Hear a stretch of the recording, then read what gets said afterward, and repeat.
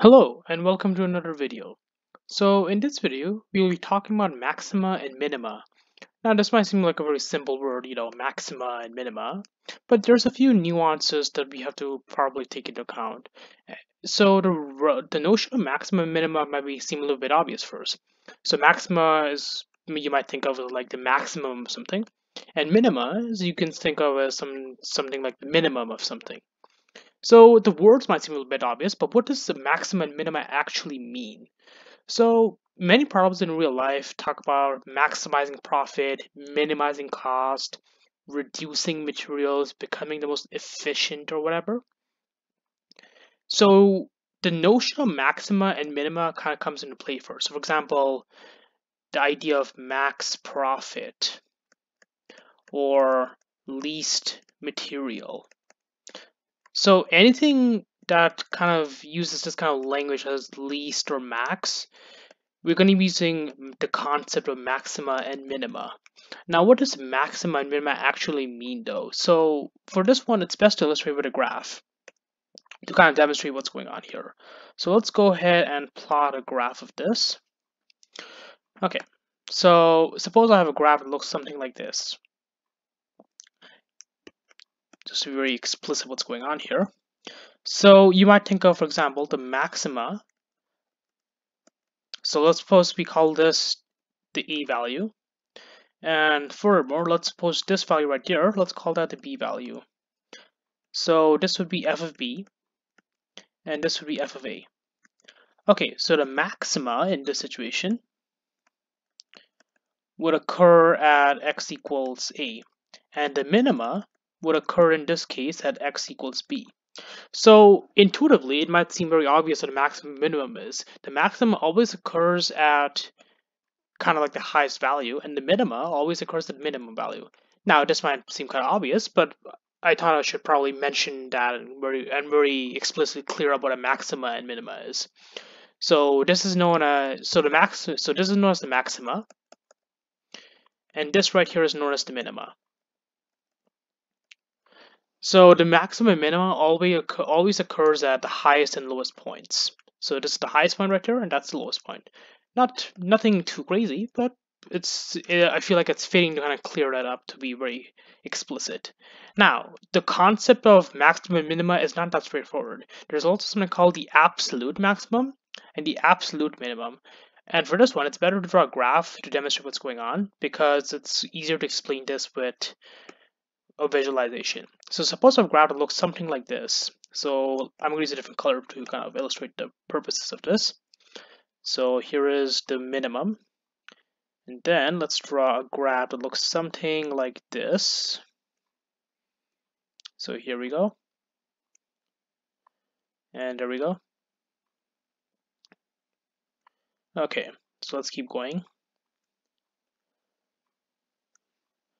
And here we are at the very end, right here. Okay, so this value right there. So let's kind of label a few things. So let's label this point, this point, this point, and this point. Okay, now let's call this point, I should label this point as well. Let's call this point E, and just to be very clear, this is the x-axis and that's the y-axis. Let's call this point D, let's call this point C, let's call this point B, and let's call this point A. So this is the absolute minimum. This would be the absolute maximum as well.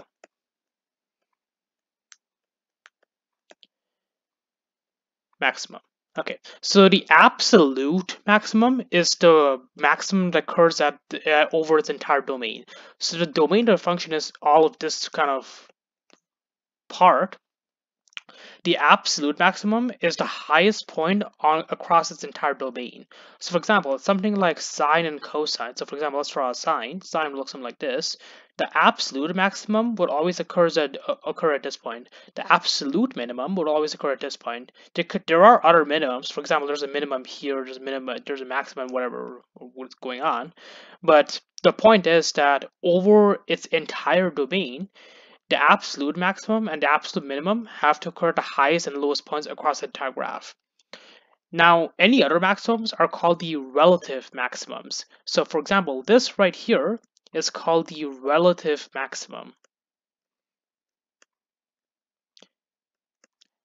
This very appropriately is called the relative minimum. So let me just very clear it up. So relative minimum. And this right here would also be, well, okay, let me clear up something here. Now, a lot of people might think that this right here is a relative minimum, but a relative minimum can never occur at the endpoints. There can be an absolute minimum because it's in the domain of the graph, but relative implies that we're looking at an open boundary around that point. There isn't really a boundary around that point though. I mean, you could argue that there's this left-hand side, but there's nothing on the right-hand side of this graph. So you can't have a relative maximum or minimum at the endpoints. So that can't happen. So just to be very clear what's going on there, a relative, so I'm going to for rel for sure. So relative maximum or a minimum can never occur at the endpoints. So never occur at endpoints. It can't happen. And the reason for that is because, once again, we have to look at an open interval around that point. The absolute maximum and minimum is easy though. It's just the highest point on the entire graph at some point. But a relative maximum minimum has to be interpreted in terms of its nearby vicinity. It has to be looked at its nearby kind of domain. So because we don't know what's going on the right hand side, we can't say that what's going on at the endpoints. So you can't ever say that the relative maximum or minimum occurs at an endpoint. That doesn't make any sense. So just hopefully this visualization clears up what a relative maximum is versus an absolute maximum, or relative minimum is versus an absolute minimum. So I just wanted to make sure that we cleared that up. Okay, so just to kind of repeat that one more time, a relative maximum occurs at any point on over some interval across the domain of some graph. The absolute maximum or minimum always occurs at one particular point. It's the highest or lowest point on the graph. But the relative maximum minimum occurs at near some open interval around a given point. It can never happen in the endpoints because we don't know what's going on the other side of the graph. So as a result, you can't really say it's relative to some kind of open interval or whatever. Okay, so hopefully that clears it up. All right, so in that situation, let's go ahead and do a very quick example. So example. Oh, I should probably use white for this just to be very explicit with my coloring. Okay, so let's go ahead and do this very, very simple. I shouldn't even call this example in all honesty, but let's go ahead and do this anyway. Okay, so let's go ahead and draw a really quick graph. So suppose this point right there is -1, 1, so that'd be here. And then let's go ahead and draw this. And that's at this point, that's 2, 4. So this would be at x equals 2. And this would be x equals -1.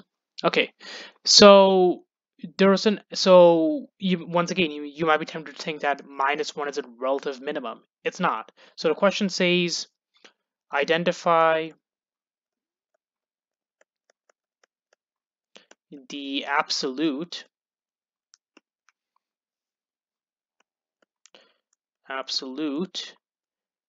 and relative extrema for f of x.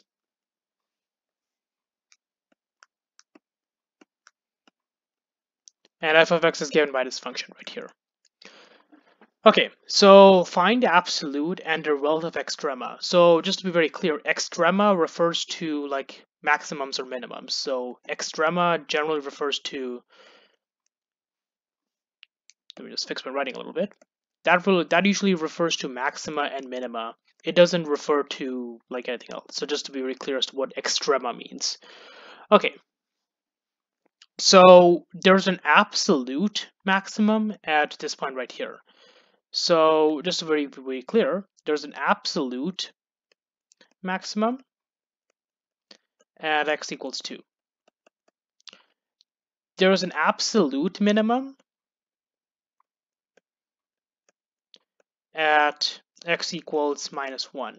But -1 is not a relative minimum because, as I mentioned, you can't say the relative maximums or minimums occurs at the endpoints. So I want to make this graph very clear as to what's going on here. So this point right there at 0, so x equals 0.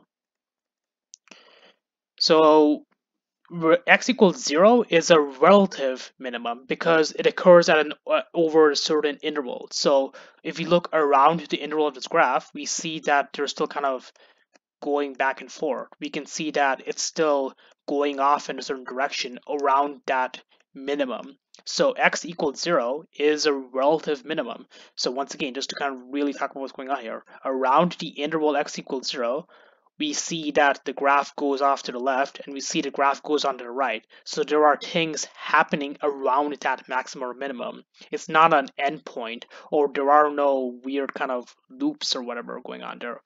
So there is a relative minimum, so relative minimum at x equals 0. So just to be really clear about this, the relative minimums and maximums always occur at over an open interval inside of a graph. It never occurs at an endpoint of some kind of sorts. So you could have something like this, for example. Something like this would be a relative maximum. Something like this would be the absolute maximum. Something like this would be the relative minimum. So it always occurs at some point inside the graph. It never occurs at the endpoints or some point outside the graph. So for example, something like this would be the absolute minimum because it happens at the endpoint. So number one, because it happens at the endpoints, and number two, because of the fact that that's the lowest value on this graph. Now, once again, the absolute minimum doesn't necessarily have to be the endpoints. It could also look something like this, for example. So for example, even though this doesn't happen in the endpoint, this is still the absolute minimum. So just to be very clear as to what's going on here. So once again, the relative minimum always occurs at a interval inside the graph. It never occurs at the endpoints, and it's where the sign of or the direction of the graph kind of changes direction. So that's where the relative maximum or minimum occurs, just to be very, very clear about this. And again, if you have any concerns or doubts, please remember to comment on the video below and I will be happy to answer.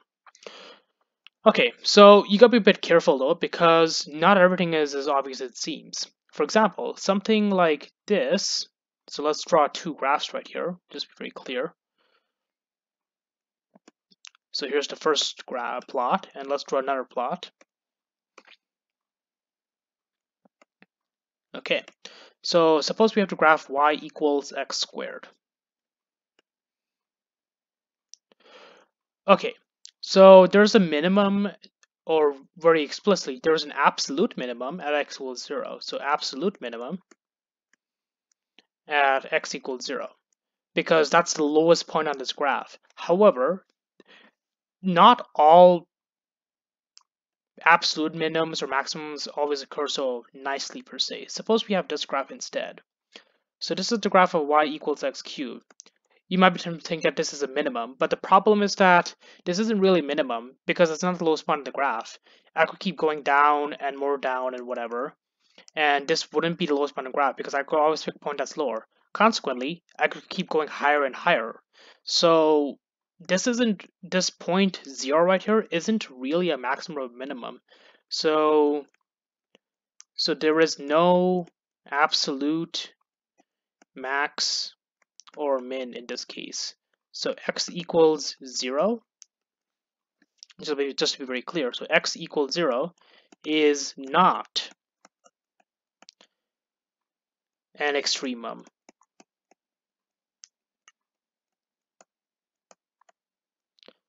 Or extrema rather. So, or an extreme point. So just because it kind of looks like an extrema or whatever for a certain graph does not mean that this is necessarily the absolute maximum or minimum. And the reason for that, once again, in this right here, if I look at an interval around this point, I notice that the graph keeps going down even more. So it can be a minimum. And if I look on the right hand side, it keeps going up in a certain direction. So it can't be the maximum. That doesn't make sense.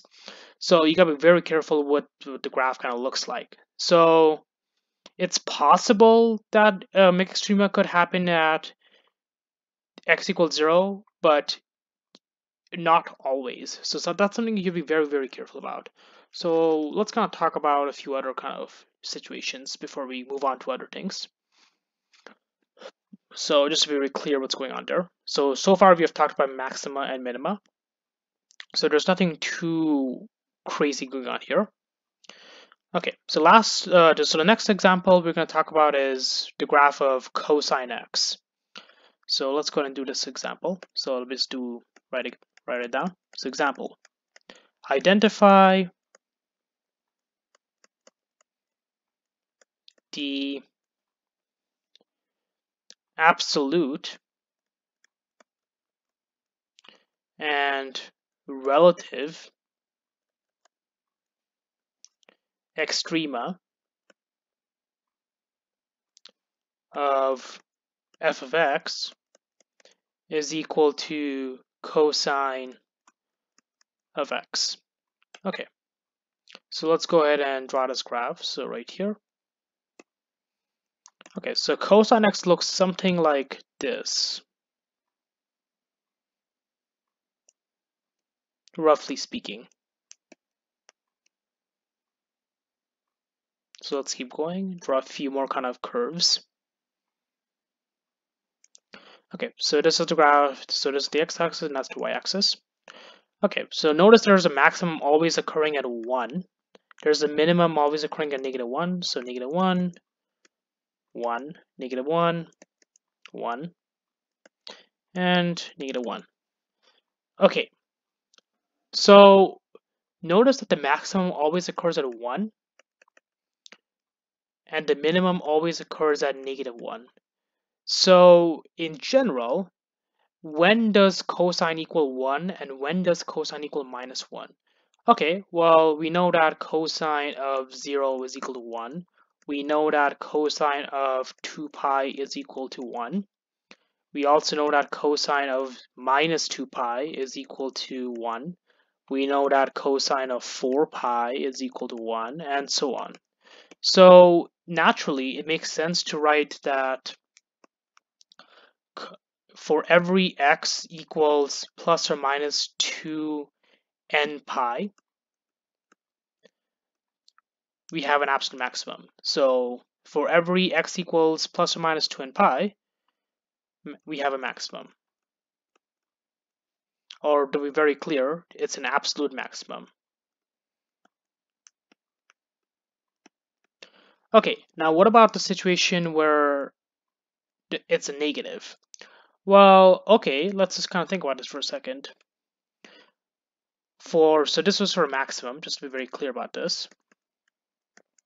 In the case of a minimum, well, we have something different going on here. This time we have cosine of pi equals -1, cosine of minus pi equals -1, cosine of 3 pi equals -1, cosine of -3 pi equals -1, and so on.